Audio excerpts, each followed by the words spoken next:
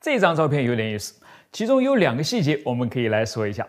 一个是布满了飞行甲板的很多像这样的小孔，它们是干什么的？另一个呢是这个身在飞行甲板前端的有点向下倾斜的斜坡。如果这张照片看的还不是太明显的话，那么这张够明显了吧？但是你又会发现啊，在现在很多的新航母上呢，又找不到它们的身影了。所以它们究竟曾经是干什么的？为什么现在又消失了呢？我是百科全书火箭叔，今天我们就来了解一下。先来说这些小孔啊，其实它们并不是小孔啦，近看的话是这个样子的，顶多算是一个小坑，并且在小坑顶上还焊上了一个新型的钢筋。所以你看到这个东西啊，会联想到什么呢？总之，我联想到的是一个我在成都的宽窄巷子里面看到过的这个拴马石，有没有异曲同工之妙呢？既然这个是拴马的，那么那个就是拴飞机的了，就像这样一样。尽管航母上的飞机是可以被存放在飞行甲板下方的机库里面的，但海军有的时候呢却并不喜欢这么做，估计是嫌太倒腾了吧。所以总有一些遗漏的固定翼飞机和直升机呢被留在了甲板上，跟着航母一起随波逐流。为了避免它们滑动呢，就需要用专门的链条来固定它们。通常情况下，至少每架飞机上呢得要绑上6到12条才行。要是遇到恶劣天气的话，就得绑上更多了。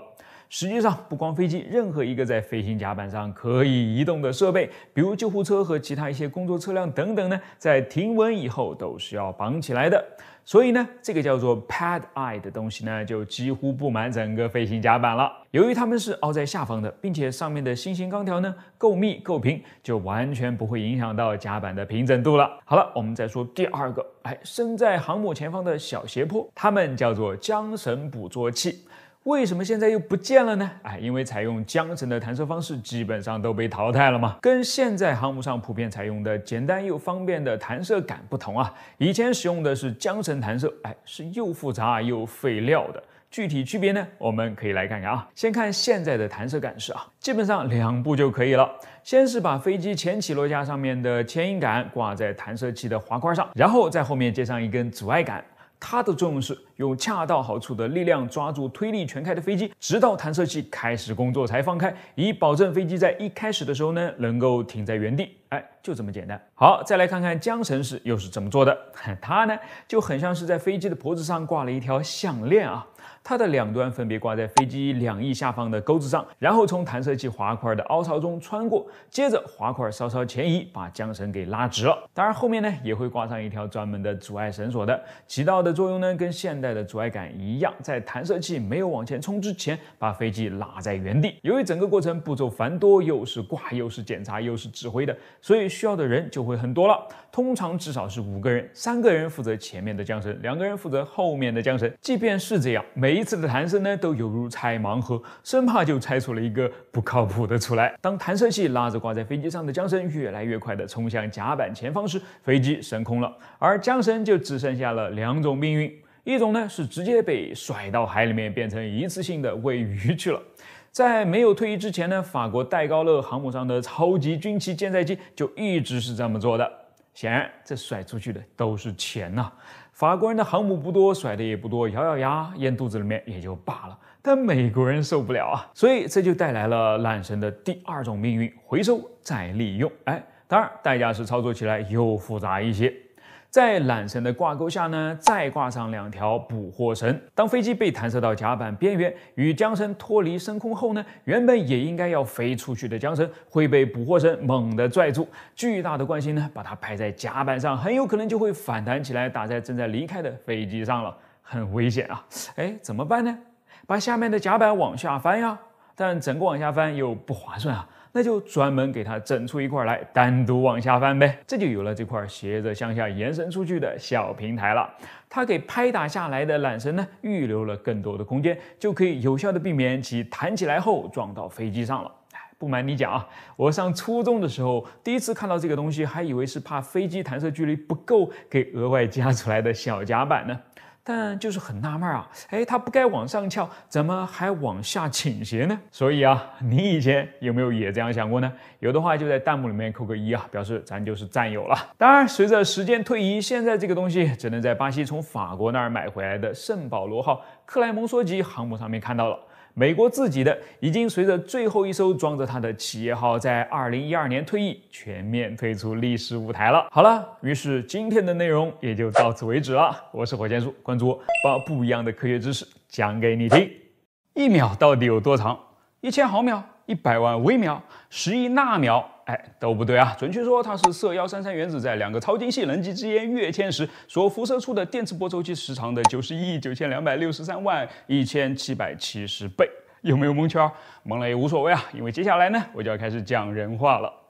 今天之所以一开场就要讲时间，是因为我前面不是刚刚讲了导弹吗？导弹想要精确的命中目标，就需要有精确的制导，而现代导弹的制导很少能够绕开一样东西。卫星定位了。据说加装了北斗导航系统的东风21呢，可以将打击精度提高到10到30米，比普通导弹翻上了至少20倍，这个效率相当可以啊。而在这其中做出突出贡献的，居然就是时间了。时间和定位精度之间怎么会有联系呢？卫星定位为什么要用时间？怎么才能在卫星上精确计时呢？我是百科全书火箭叔，今天呢，我们就来讲一讲这个。先来一句话答案啊。卫星定位是通过计算目标同多枚已知位置的卫星之间的距离来确定它自己的位置的，而计算它同各个卫星之间距离的方式呢，就是掐下信号从发送到接收之间的时间间隔了。如果掐得越准呢，定位自然也就越准。那么能够把1秒分成数10亿份的原子钟，就是那个掐得最准的家伙了。所以原子钟就成为了定位卫星最核心的部分了。好了，赶时间的朋友可以先暂时看到这儿，不忙的朋友呢，可以听我继续讲下去，来看看原子钟的奇葩工作原理。俗话说啊，时间就是金钱。这个呢，其实只对了一部分啊。准确的说呢，应该是这样：时间就是一切。时间是我们生活当中的普遍常数，无论是卫星导航，还是电网供电，或者是金融网络，甚至是计算你的加班工资，都必须要依赖于准确且可靠的计时。时间也是宇宙运行的普遍常数。无论是黑洞合并时发出的引力波，还是暗物质对宇宙时空的弯曲，想要弄清楚这些呢，唯一的方法就是对时间的准确测量了。既然测量，就要有尺子嘛。那时间的尺子是什么呢？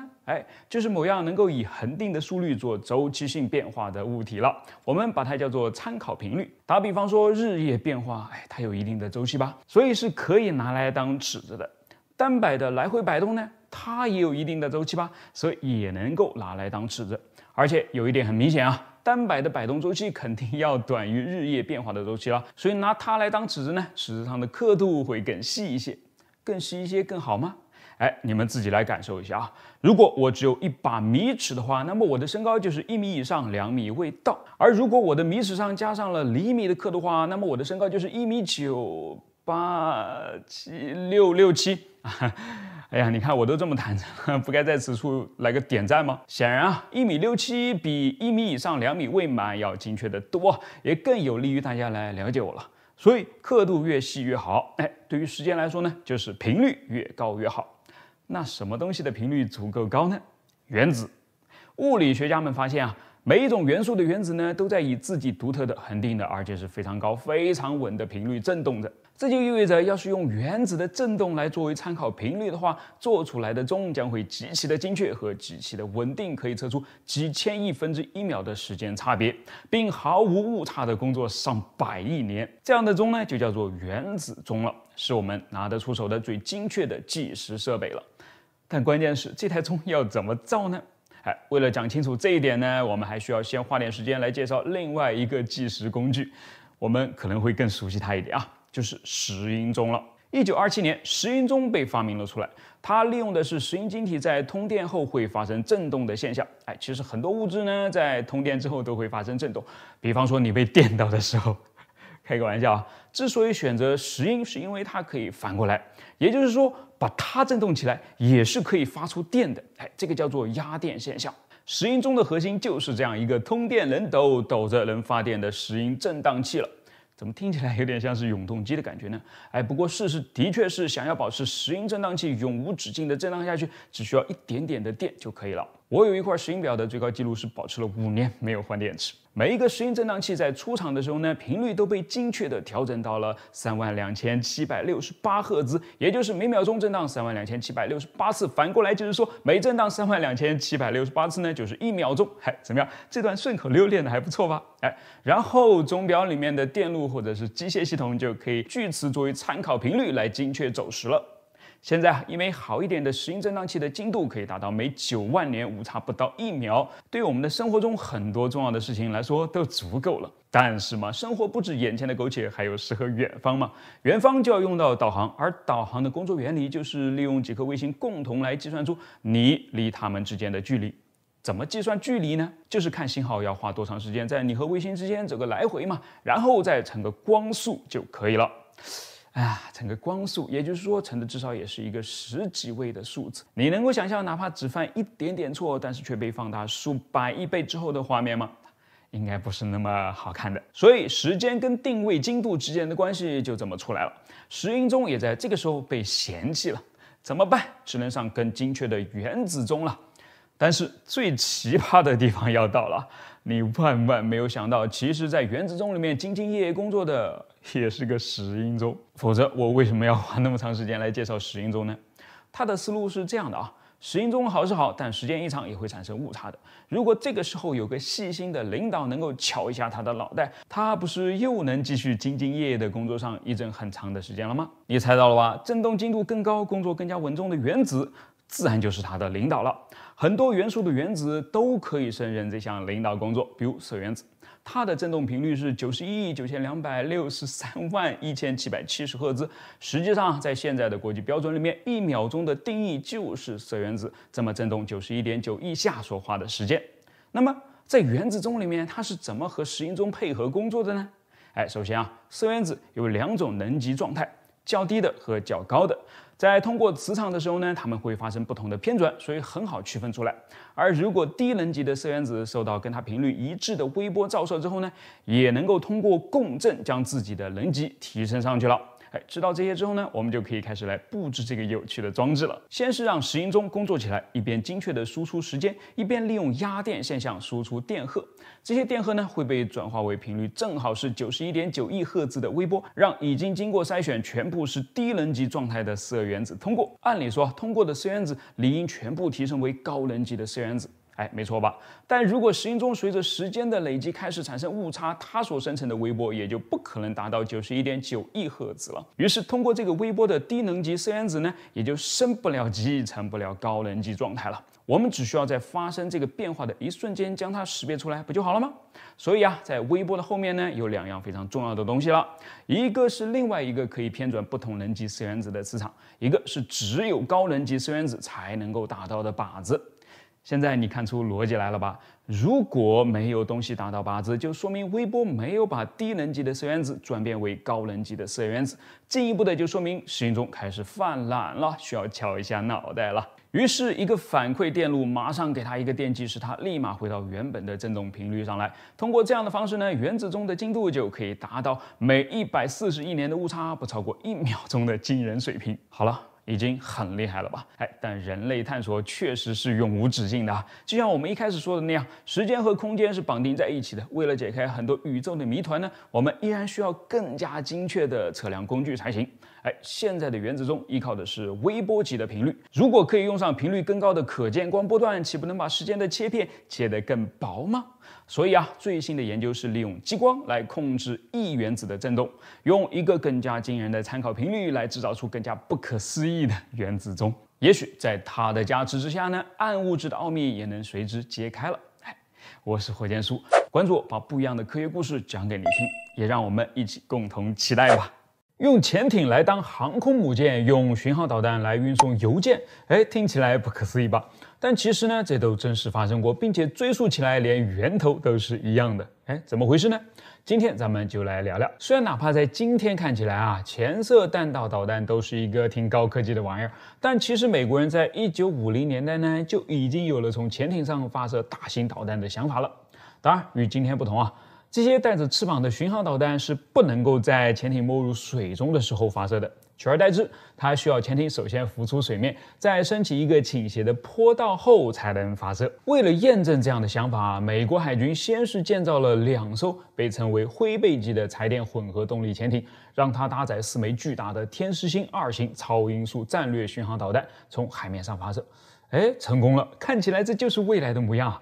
于是受此鼓舞呢，海军又进一步建造了一艘大比目鱼级潜艇，它可以再加1枚，一共携带5枚这样的大型导弹，并且为了防御敌舰，它还装着6根533毫米的鱼雷发射管，一通加法下来啊，使这艘100米长的潜艇成为了一个5000吨级的海下巨兽。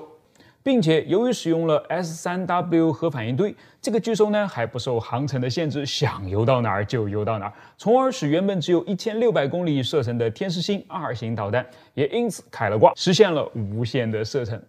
这样的好处被2家单位同时看中，都觉得这中间蕴藏着无限的机会啊。咱们先来说第一个。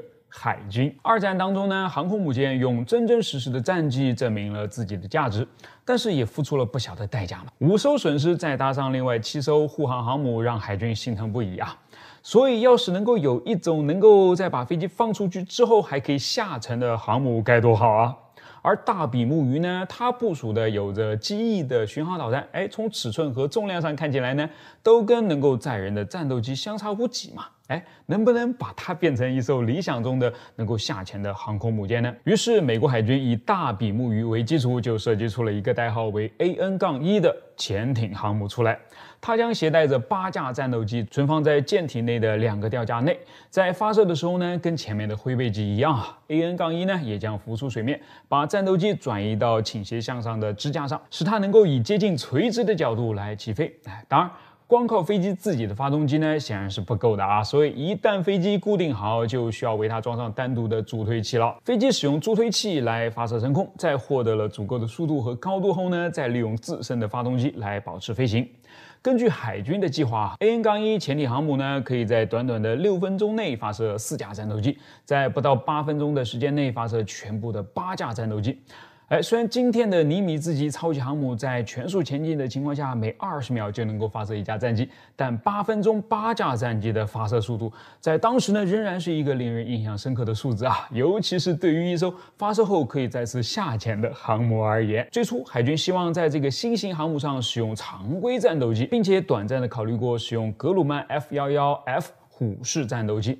但1950年代的航空业的发展异常迅速，以至于虎式很快就被认为太慢而无法同对手竞争，所以海军就转而委托波音公司，让他们设计出一架不仅能够实现从潜艇上垂直起飞，还能够最高飞到3马赫的飞机来。波音说垂直起飞真没啥问题，一台推力23000磅的主发动机，外加2台可回收的抛弃式助推发动机就可以搞定了。但是回收这事儿呢，还得仔细合计合计。你看潜艇航母它没有正常航母那个用来供战斗机降落的足够甲板空间吗？咱是不是也得学埃隆·马斯克一样，在海上平台上垂直降落呢？可是即便那是在半个世纪以后，也要在炸了无数次之后呢，才是能够完成的事情。在1950年代，对再有经验的飞行员而言，降落时转头看着身后在小心翼翼地控制着喷气式发动机的油门，这显然魔幻的有点夸张了。稍不注意，就连飞机带潜艇一起搞成了，得慎重才行啊。于是就这样纠结到了军事格局再次发生变化了。新型弹道导弹出现了，干嘛还冒着危险偷偷摸摸的把飞机送到敌人的鼻子下方呢？还是老老实实的发展正儿八经的航母吧。AN-1 呢也就不再有下文了。那咱们再接着说说第2家看中海面巡航导弹的单位了美国邮政。1959年的6月8日一枚天狮星1型巡航导弹从停在佛罗里达海岸附近的美国巴贝罗号潜艇上发射，它的目标是大约160公里外的一座海军辅助航空站。自己人打自己人，这是要反了吗？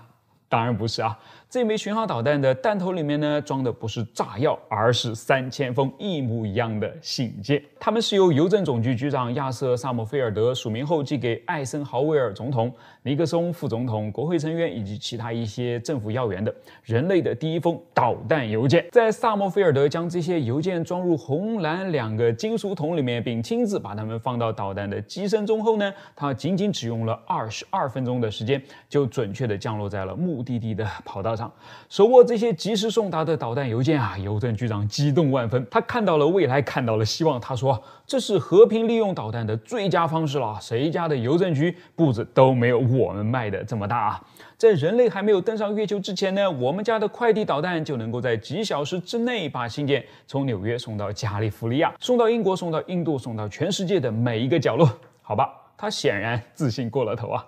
如今人类登月已经过去了50多年了，但导弹邮件也就只象征性的飞了那么一次而已，并且呢，仅有的被邮政局长看起来是开创邮递新未来的一次呢，还只不过是美军在冷战时期利用微妙的方式向外界传递出的一个信号而已。哎，你们看，我的导弹飞行精度如此之高，连邮局送信都可以用它，那么送什么不可以呢？不知道萨默菲尔德事后反应过来是何感想呢？好了，这个呢就是今天的内容。我是火箭叔，关注我，把不一样的科学故事讲给你听。